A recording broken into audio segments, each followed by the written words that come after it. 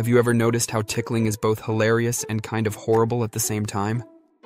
Someone pokes your ribs, your body bursts into laughter, but deep down, you're not actually enjoying it. In fact, after a few seconds, you desperately want it to stop. Tickling is like nature's prank, funny, involuntary, and a little bit cruel.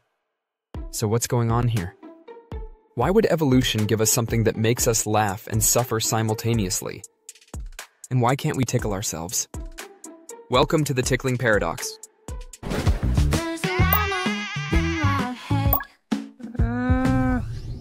Let's start with the basics. Tickling comes in two flavors. The first one is called kinesmesis. It's that light, feathery sensation, like when a bug crawls across your skin or a strand of hair brushes your neck. It's irritating, not funny. You don't laugh, you swat it away. It's your body's built-in insect alert system. The second is gargalesis.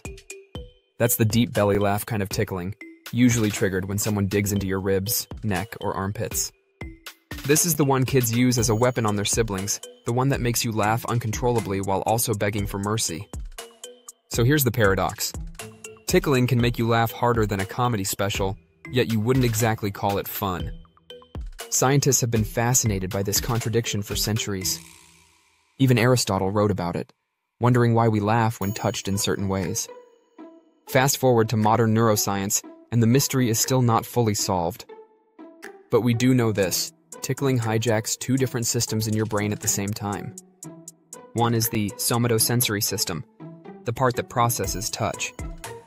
The other is the hypothalamus, a region linked to threat detection and defense. That's why tickling feels like both a playful game and a mini attack. Your body is confused. It's like getting prank called by your own nervous system. Now here's another twist. You can't tickle yourself. Go ahead, try running your own fingers across your ribs. Nothing. Your brain knows it's you, so it cancels the surprise. It's like trying to jump scare yourself in the mirror. It just doesn't work.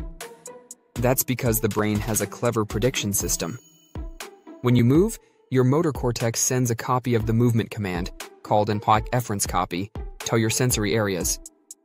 Basically, your brain tells itself, "Hey, I'm about to touch my ribs, so don't overreact." Tickling only works when there's uncertainty. When the touch is unpredictable, your body lights up in confusion.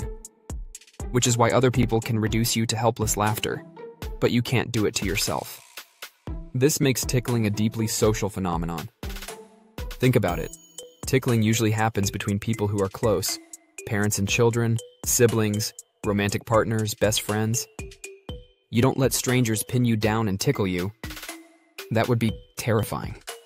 Evolutionary psychologists think this might be the real point of tickling. It's a bonding tool. A way to build trust, attachment, and playful connection. In fact, studies show that tickling games between parents and kids can strengthen emotional ties. The laughter signals safety, even though the body is in a state of mock alarm. It's like the brain is rehearsing danger in a safe environment, learning how to cope with surprise and stress. In other words, tickling is practice for life's unpredictability. Like a fire drill for your nervous system, except with more giggling and fewer evacuation plans. But there's a darker side. Tickling has also been used historically as a form of torture. In ancient China, prisoners were strapped down and tickled relentlessly. No scars, no blood, but unbearable suffering. Even Roman texts mention tickle torture as a punishment. If you've ever been tickled too long, you know how quickly laughter turns into panic. The helplessness, the loss of control, it can feel suffocating. This duality makes tickling almost unique. The same stimulus can be bonding or brutal depending on context. Play or punishment, love or cruelty. It all depends on whether you trust the person doing it. Now let's zoom out for a moment. Why does laughter, of all things, get wired into this? Normally we laugh when something is funny, surprising, or socially contagious. But laughter during tickling isn't about humor, it's reflexive. Your body is laughing without your permission. One theory is that laughter here is a kind of submission signal. It tells the tickler, "Okay, you win. I'm harmless." A way to diffuse tension and avoid escalation. Almost like how some animals roll over to show their belly, signaling surrender. so tickling laughter might not mean joy. It could just be your nervous system waving a little white flag. This also explains why kids are so into tickling games. Children laugh more easily and more often than adults, and they use laughter as a key tool for building social bonds. Tickling fits right into that. It's cheap, physical, and guaranteed to make someone squeal. But notice how as we grow older, tickling tends to fade out of our social toolkit. Adults rarely tickle each other, unless in very specific, intimate contexts. For most of us, it's something we outgrow. Maybe because as adults, we prefer bonding rituals that don't involve feeling temporarily tortured. Still, the paradox remains. Tickling is one of the few sensations that sits right on the edge of pleasure and pain. It makes us laugh while making us uncomfortable. It bonds us while making us want to escape. It's silly and primal, playful and cruel. And maybe that's the real fascination. Tickling reveals just how blurry the line is between joy and discomfort, trust and fear, safety and threat. It reminds us that our brains are not simple machines, but messy negotiation tables where emotions, instincts, and social signals all collide. So next time someone tries to tickle you, remember, your laughter doesn't necessarily mean you like it.